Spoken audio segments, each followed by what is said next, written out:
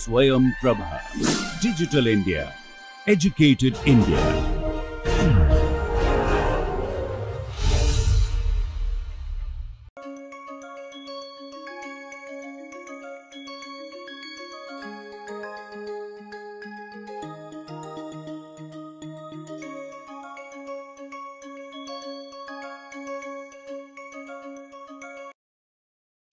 Welcome back. We are discussing congruence. This is an equivalence relation modulo a given natural number n. After seeing some basic properties of congruence classes, we did some very basic examples computing products, divisions, taking powers, etc. Let me just remind you about that.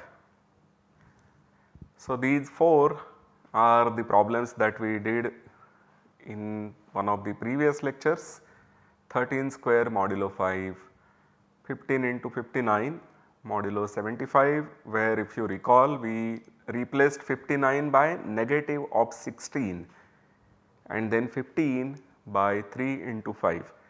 So, that made our calculations quite easy. Then we computed 25 upon 16 modulo 79. And we observed that 16 into 5 is 80, that is 1 mod 79. So, 16 inverse modulo 79 is 5, and therefore 25 upon 16 is simply 25 into 5 modulo 79. And so, that is how we did it. Then we computed 3 power 8 modulo 13. So, we kept on taking various powers and saw what answer we received. These were some of the numerical problems. Then we also turned to some theoretical problems. So, the very first was this one, that 6 divides a into a plus 1 into 2a plus 1 for every natural number a. We gave two proofs for this. We first considered every residue class modulo 6. There are 6 such classes, and we verified that the product a into a plus 1 into 2a plus 1 for every such residue class is 0. That would show that 6 divides the product a plus 1, 2a plus 1 for every a in n. Later we also saw that 6 divides a number if and only if 2 divides the number and 3 divides a number. And so, initially the 5 non-trivial classes, because if a is 0 mod 6, then of course 6 will divide the product a plus 1, 2a plus 1. So, we had to compute the values for 5 non-trivial residue classes modulo 6. This was reduced to computing it to 3 non-trivial classes, 1 non-trivial modulo 2 and 2 non-trivial modulo 3. So, just this basic observation that 6 divides a number if and only if 2 divides it and 3 divides it made our computation very easy. So, we went ahead with that and formulated a very general statement, which is that if you have a prime factorization for n, which is pi power ni, product pi power ni, then two numbers a and b are congruent modulo n if and only if a is congruent to b modulo pi power ni for every I. That would then, if you were, so the initial fifth problem was modulo 6, if it was say modulo 24, then it reduces to checking it modulo 8 and modulo 3, or if you had a problem modulo 120, it would reduce it to checking modulo 3, modulo 8 and modulo 5. So, 120 would give you 119 non-trivial classes, whereas these together will give you a much smaller number. This is how fundamental theorem of arithmetic is very useful in doing several computations in number theory. Finally, we saw one application to show that this polynomial x to the 5 minus x square plus x minus 3 has no integer solution. We saw that if you go modulo n equal to 4, then there are indeed no solutions to this polynomial, and therefore there cannot be any solution in the set of natural numbers or integers if you wish.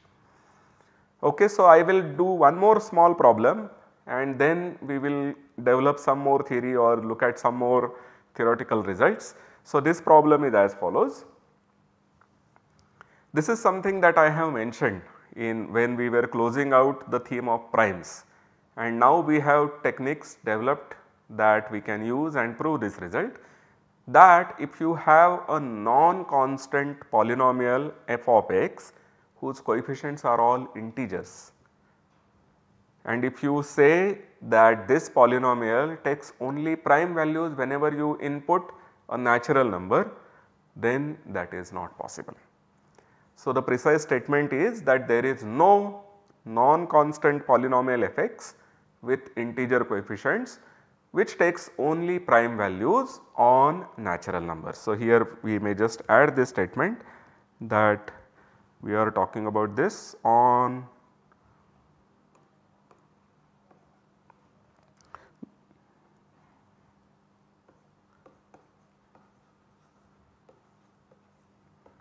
here we may take x in n or x in z. Both the possibilities will give us a solution. So, how do we go about proving this? The proof is quite simple. I am not going to give you a minute this time to think about the proof. I will tell you the proof myself. So, suppose you have, take your favorite integer, take your favorite natural number, say a. Okay. So, let a be a natural number and consider the function value at a. So, the statement says we want to prove that there is no such non-constant polynomial. So, to begin with we assume that there is one.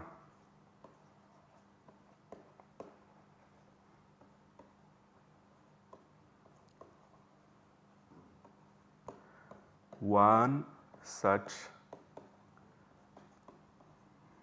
polynomial fx. This is our assumption. Okay. And then what we do is that we start with a natural number n, consider the value fa, and the assumption on f is that f of a is a prime. So, let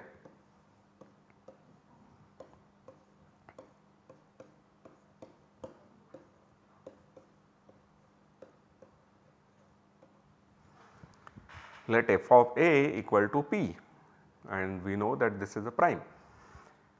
Now, there is another thing that we have learnt, which is that when you take two natural numbers which are congruent modulo n, then any integer polynomial evaluated on those numbers will give you values which are also congruent modulo n.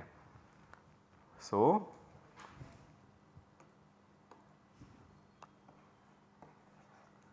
if we take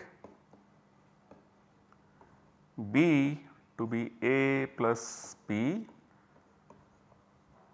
then a is congruent to b modulo p, because the difference is divisible by p. So, b is congruent to a mod p, and then what we get is that fa has to be congruent to a b mod p.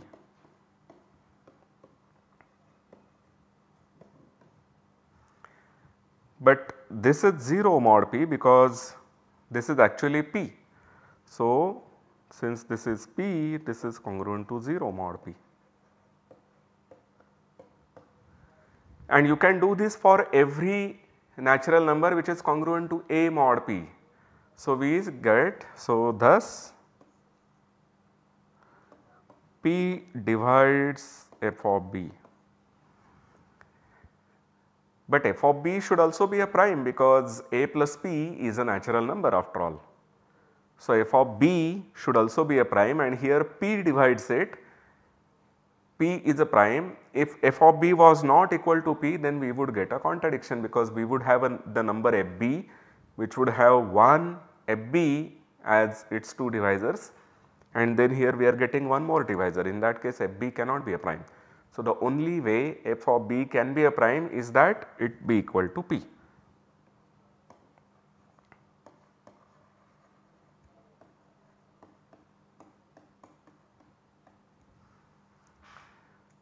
So now if I take any further integer, say b plus p, b plus 2p, b plus 3p and so on, all those values will be equal to p. We repeat it by the same way. So,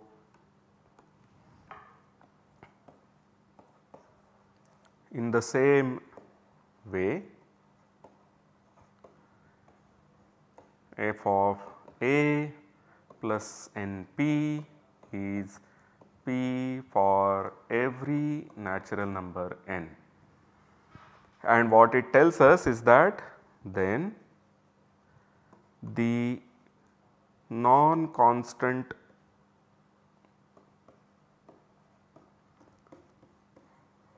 polynomial fx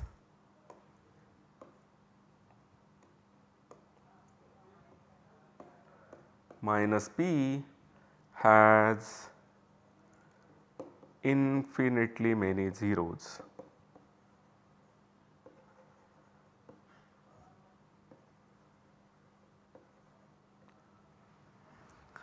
So, we have that f of a is p, f of a plus p is p, f of a plus 2p is p and so on, f of a plus np is going to be p. And since the polynomial fx is non-constant, by subtracting p from that, we will still get a non-constant polynomial. If fx minus p becomes a constant polynomial, then fx will be p plus that constant polynomial and therefore fx would be constant. So, since fx is non-constant, fx minus p will remain non-constant and now we have infinitely many zeros for such a polynomial. A polynomial of degree n can have at most n roots, at most n zeros in complex numbers, and since we are getting infinitely many zeros here, this polynomial has to be a constant polynomial equal to 0. And that tells us that fx has to be equal to p for all x, which says that f has to be a constant polynomial. So, this contradiction proves the result.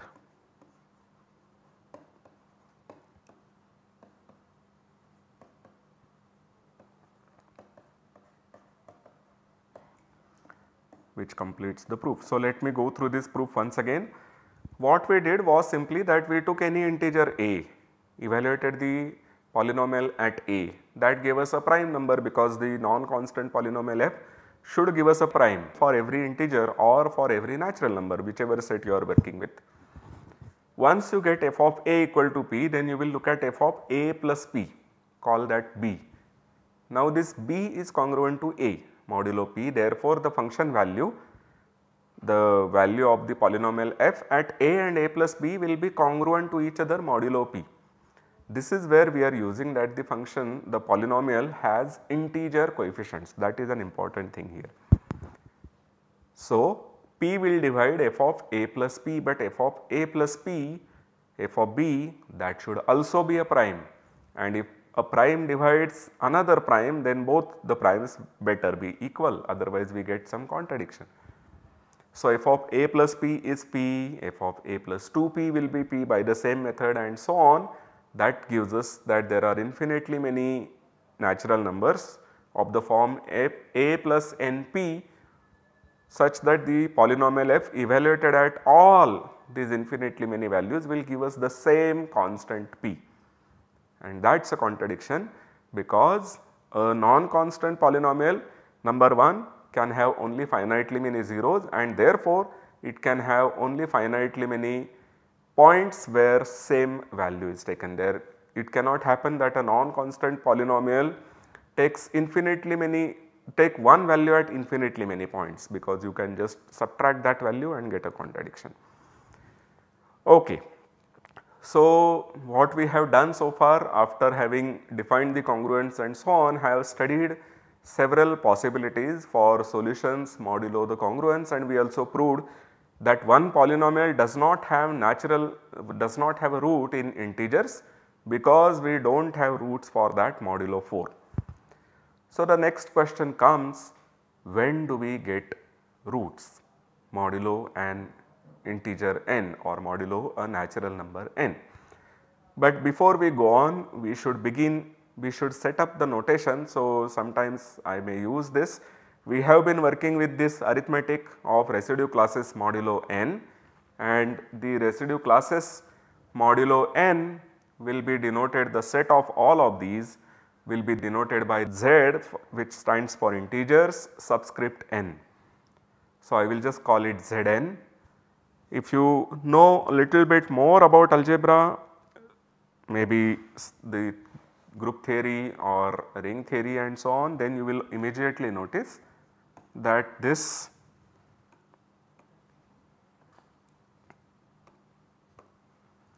Zn is nothing but the quotient of Z modulo Nz.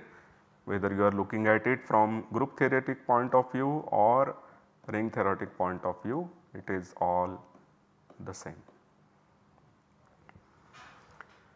Okay, so now we go towards finding conditions which will guarantee that there are solutions to congruence equations.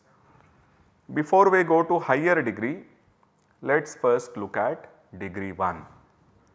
Okay, so suppose that we want to solve a congruence relation, congruence equation of the type Ax plus b is equal to c modulo n. So, we are working in Zn and we want to solve Ax plus b equal to c in that set, in the set of residue classes modulo n. Now, here the b can be put on the other side, you can add n minus b to both sides, and that will tell you that Ax plus b plus n minus b, this is going to be congruent to n minus b plus c modulo n. So, these b gets cancelled because you are allowed to do the addition and subtraction, and the n is anyway 0 because you are going modulo n. This n is also 0 modulo n. So, we get Ax equal to c minus b mod n. What we have done simply is that we have moved this b to the other side with a negative sign, that is all that we have done. So, this says that we need to be able to solve the linear congruence Ax plus b congruent to c mod n, that b is really superfluous. You can solve for Ax equal to k modulo n. It is enough to solve for this. So, we will take various possibilities of k, various possibilities of a, having fixed an n, and we want to know when we can have a solution, when we can have a solution to this linear congruence, when there can be a root to the polynomial Ax minus k, or when there is a solution to Ax equal to k modulo n. This is what we want to do. Now, there are two problems, as we have seen earlier, that first of all there need not be a unique solution. This is something that we have seen earlier already in the clock arithmetic we have seen.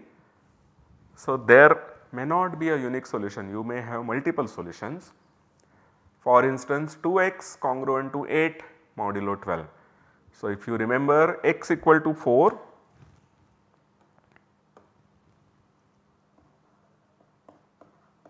and x equal to 10, these were the two solutions that we obtained. Okay, so, this is one type of problem that we may not get a unique solution, but at least we have a solution. There may be another type of problem that you may not get even a solution. Sometimes we may not get any solution at all. How can this happen? So, let me give you an example. So, consider for instance this 2x congruent to 9 modulo 12. So, what do we want to have here? We want to have, so you can of course check, one can check by looking at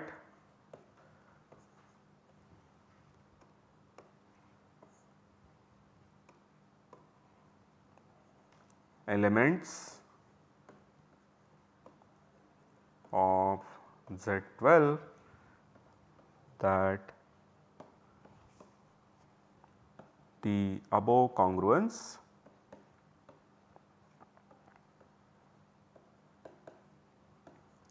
has no solution.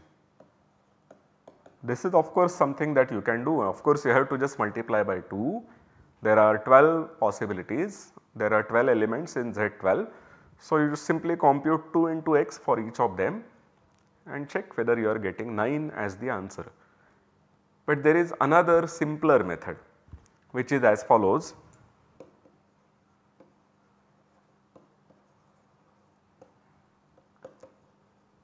If x in n was a solution to the congruence, then 12 divides 2x minus 9. So, this number has to be even because it is a multiple of 12. 2x minus 9 is a solution. You know, if you are getting confused with x being taken to be the same elements, let us take it to be x naught. So, 2x naught minus 9 is an even number because it is divisible by 12 and 2x naught is of course even, which gives you a contradiction because 9 is not an even number at all.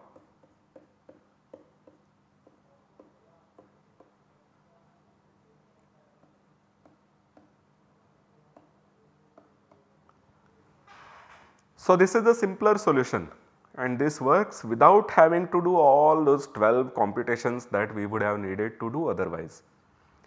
So, what is going wrong here? The thing that is going wrong is that there is a common divisor of 2 and 12, which is 2, and this divisor should divide 9. The problem is that 2 does not divide 9, 9 is an odd number.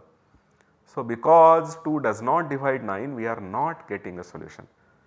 So, when we are looking at common divisor of two numbers dividing yet another number, what we are really looking at is the GCD. So, we can formulate a condition and prove it, which will guarantee exactly when we are going to have a solution to the linear congruence. So, that comes in the next slide. So, here is the lemma. The linear congruence Ax congruent to B mod n has a solution if and only if D, which is the GCD of A and n, divides B. So, once again let me remind you that here we have two parts, the part 1 is if and the part 2 is only if. So, what we would be proving is that if D, which is the GCD of A comma n, divides B, then we get a solution for the linear congruence. This is something that we will prove, and we will also prove that if there is a solution, then D should divide B. This is the part which says only if. So, you get a solution only if D divides B, otherwise you would not get a solution. If D does not divide B, then you would not get a solution. If D divides B, then you get a solution. So, these both the directions need to be proved. So, we will begin with the only if condition and try to prove this. So, we assume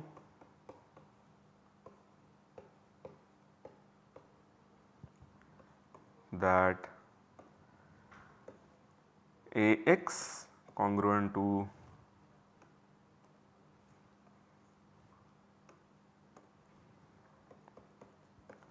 B mod n has a solution.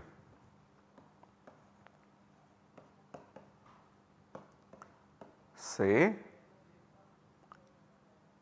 k in the natural numbers.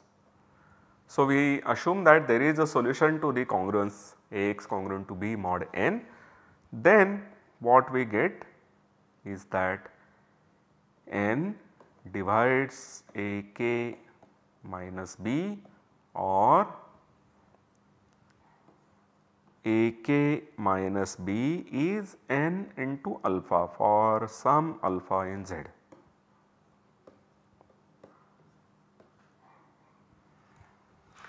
So, we have that ak minus b is a multiple of n, and we can rearrange these terms to get b to be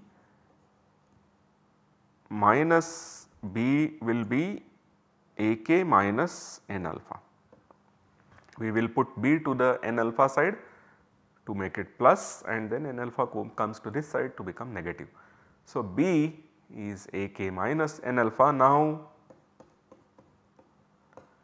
d, which is the GCD of a and n, divides the LHS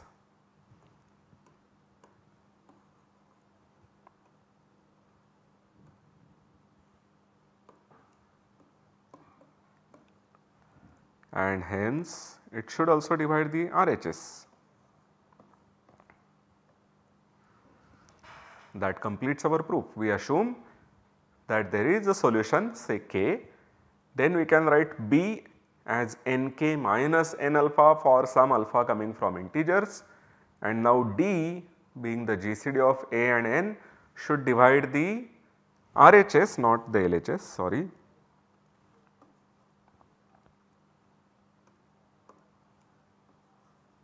The right hand side, this is where d divides, and then d should divide b. So, this was quite simple. We now go to prove the other side, that we assume that d divides b and we want to get a solution to ax congruent to b modulo n.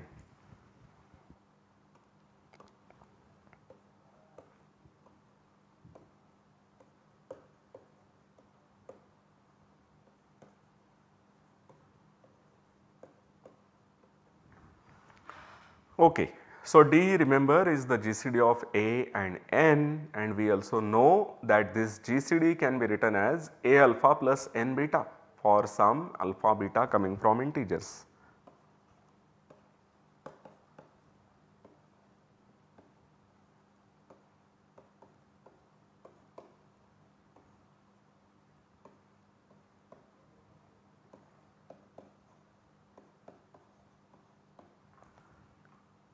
Further, d divides b, so b is d into k, and therefore this is a alpha k plus n beta k. Because d is a alpha plus n beta, we have that d into k, which is b, is a alpha k plus n beta k, which implies that b is a times alpha k modulo n. So, we got a solution to the congruence. Of course, this may not be a natural number. If you really want a natural number, you can keep adding multiples of n to this and you will get. So, alpha k plus a suitable high enough multiple of n will give you a natural number, and then a into alpha k plus a into that high enough multiple of n will be same as b modulo n, and therefore you will have a solution in the set of natural numbers. We will see more on this in the next lecture. So, see you until then. Thank you.